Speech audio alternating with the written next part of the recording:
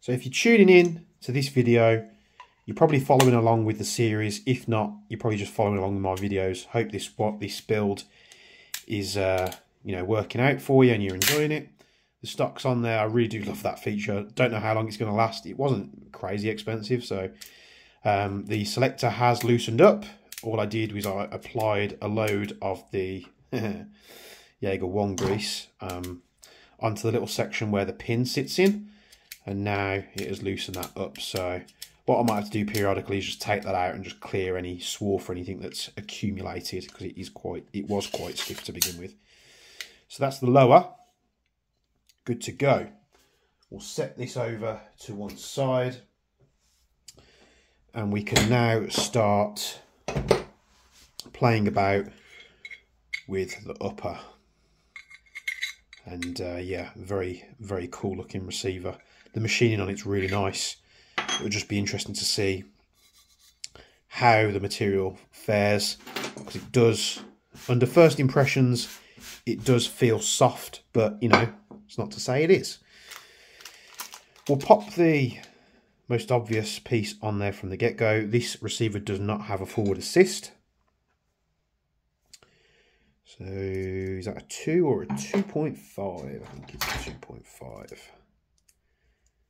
One countersunk screw, and we can thread that into the receiver.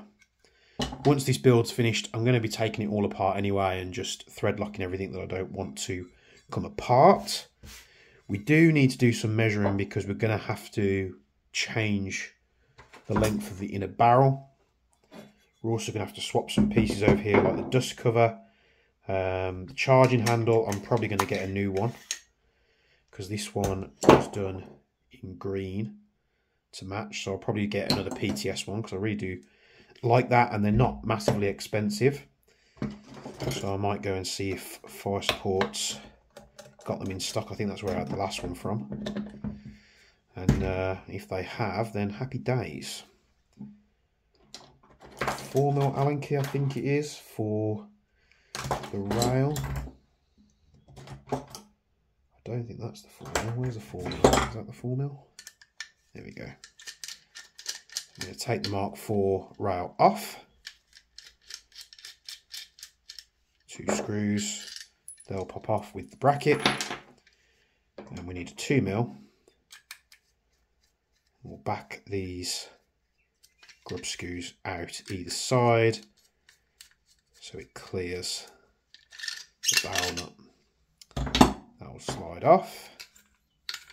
Barrel nut wasn't super tight anyway because I was going to change the shim out and re-shim it. We should be able to pull the outer barrel off. It does tend to sit a little bit tight, so all we do, I just tend to pop in a little flathead, and it's a tiny amount of pressure, and that will come loose. We can take off the dust cover.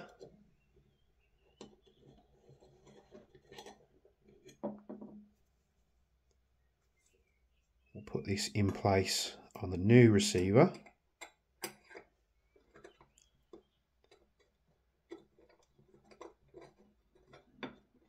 Just hold it, slide, in we go.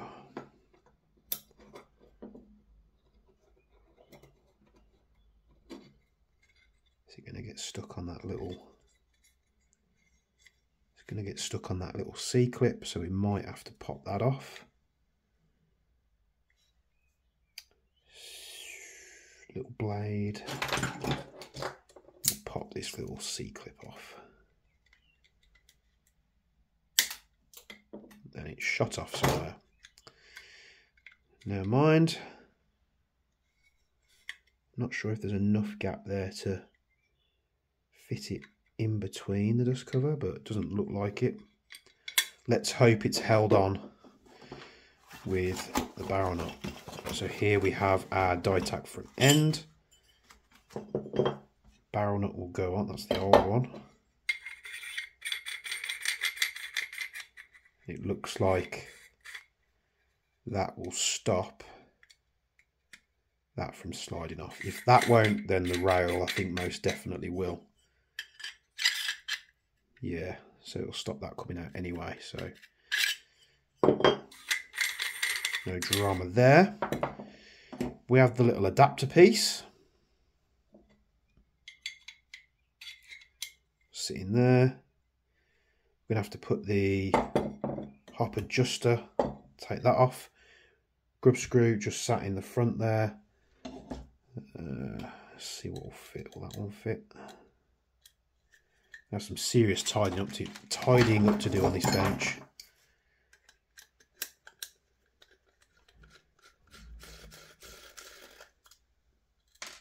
Take that screw out and we can slide the hop adjuster out of the Marui one. As you slide it out here, you want to hold that there so the little clicker doesn't fly off.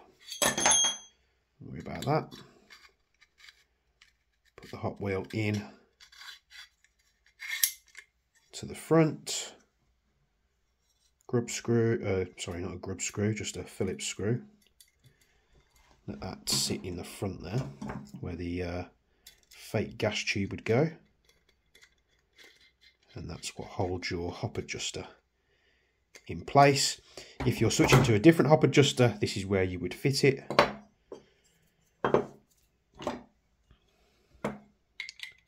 That will only go in one way. Very nice.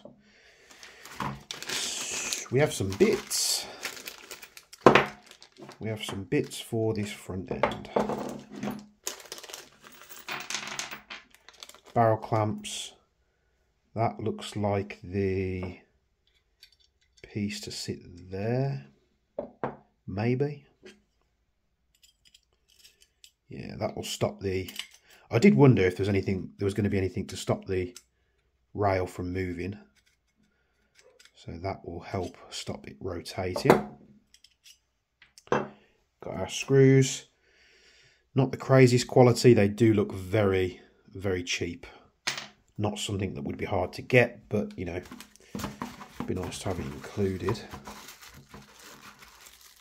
I think those are some spacers. We've got the barrel lengths.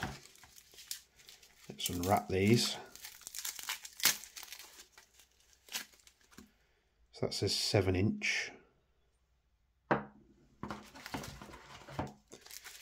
I didn't really know why they would give you 5-inch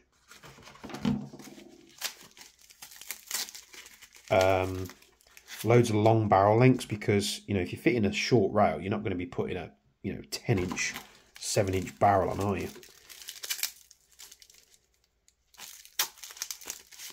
So we get barrels to make 5, 6 and 7. I think that's all of them. So if we were fitting the 5-inch barrel, would we be sticking out? I'm not going to put the hop and barrel in just yet, but I will take that O-ring, pop that on there, and the brass piece. Do we need the brass piece? Yeah, can go in there like that. We'll just very loosely pop the barrel on there. What's nice about this is you got these nice big flat edges, so you can get an adjustable wrench on there. Pop the rail on.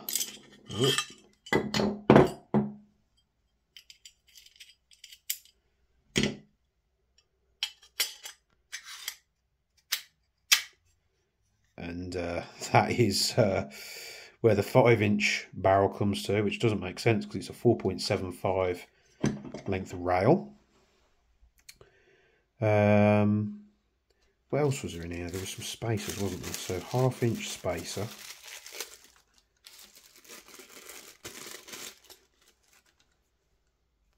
And a 1/4-inch spacer. So do we just fit those?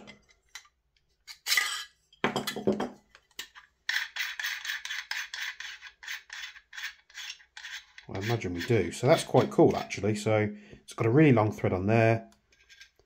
We can put the 1/2-inch spacer on.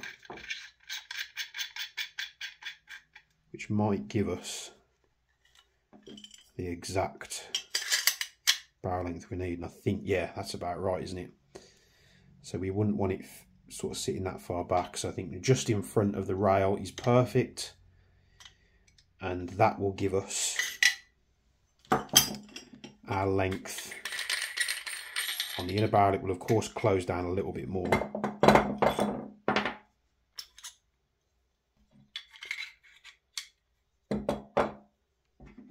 So we'll see how much we need to choppy chop.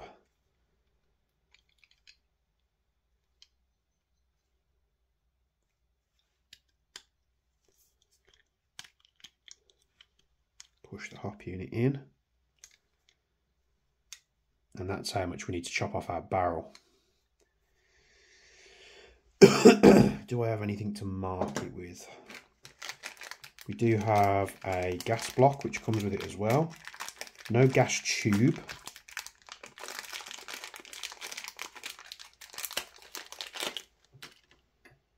But either way, it's a nice addition. There's space to put the gas tube on.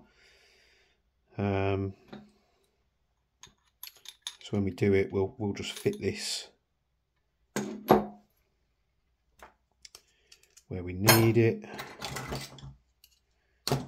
Wrong size, 2mm. So once we've got everything clocked up, I'll probably just fit the gas block just shy of the end of the barrel.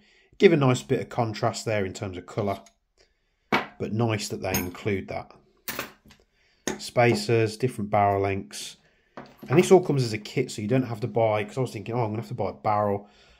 So I put the barrel in the cart, and then I put the rail in the cart, and then luckily I checked, and it showed that the rail, you know, came with the barrel set, so that's nice. Just clock this round.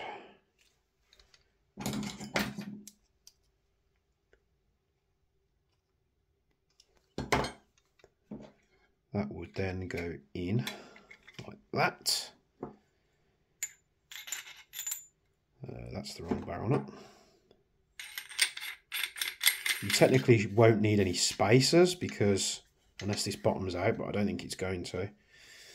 Because the way that it clamps on, I don't think it sort of indexes like the Geisley rail. So that would go on, rail go on, and then you have these little barrel clamps. So one has the recess for the nut, and the other sits like that. So we would push this in like so. They've got everything this nice matte colour, so the receiver, the rail, it's all this nice matte black. So they've done all that, and then the screws and the brackets they've done in like a gloss.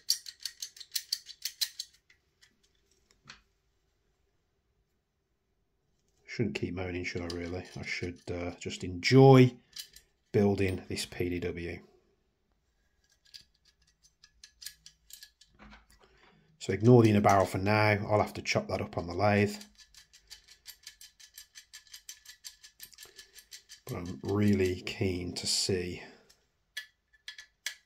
what this looks like. So the front ends on there. Very, very cool. Flash hider wise, not sure what I'm going to do yet. I did toy with the idea of having the Trash Panda suppressor.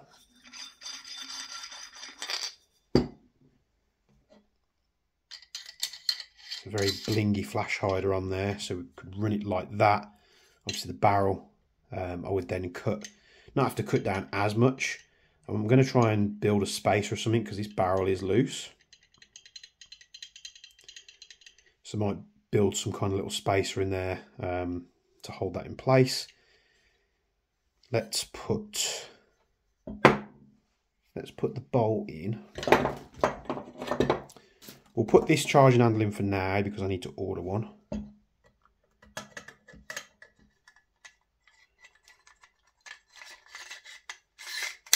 So ignore the green.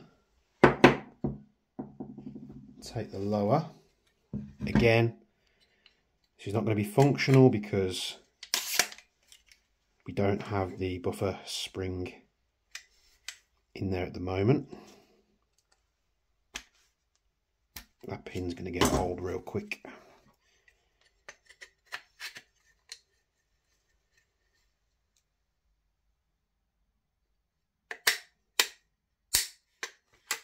So there, that will go in there. Obviously it's really, really stiff. And I'll just give it a tap because we want to try it. And then we can close.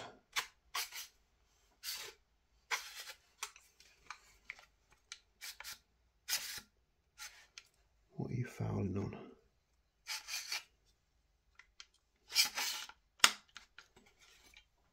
Look at that. Let me zoom you out slightly. So ignore the barrel. So we run it like that.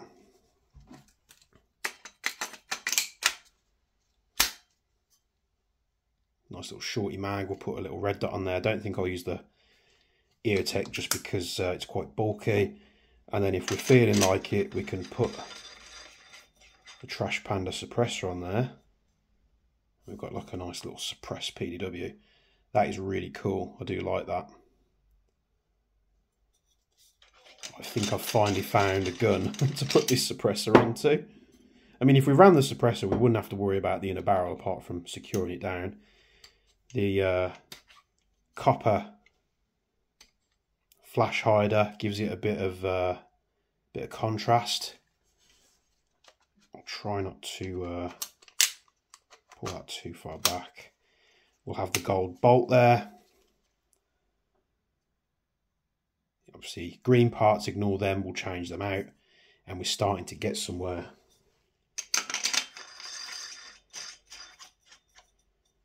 Very, very cool indeed. I am liking this. I'm going to leave it there for today's video. I have a few little, let's pop that there. Need to put the gas block on there. I have a few niggly bits to sort out, so I've got Loctite to do. I'm probably going to trim the barrel down just in case at a later date I want to run something where the barrel's going to be exposed. I'll probably finish it off just after where the outer barrel ends.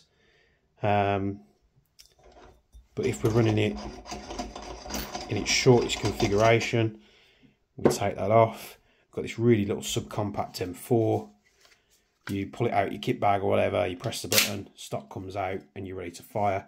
And this receiver kit, you know, that pin is very tight, but the kit is very, very rigid, apart from the rail because I haven't snugged that down. But yeah, I'm liking that. Bit difficult to see what it is because there's parts we need to change. I'll get ordering some bits and we'll wrap it up there. So thanks for tuning in to today's video. If you like this series for the SLR B15 PDW MWS, that's a mouthful, no, build series, show your love down in the comments below. Let me know you want to see more of this kind of thing. Thanks very much for watching the entirety of this video if you have done. And from me and Bench, I'll see you in the next video.